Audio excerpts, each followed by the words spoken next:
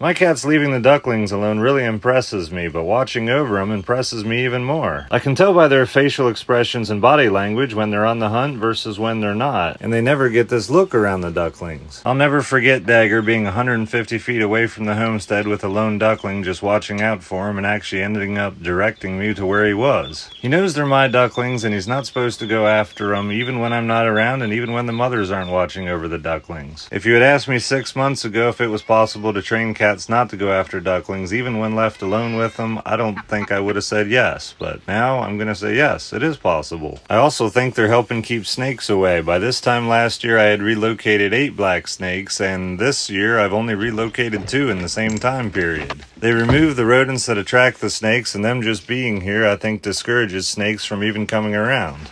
On a side note, it's fun putting corn next to the animals and seeing how they react when all the ducklings swarm them.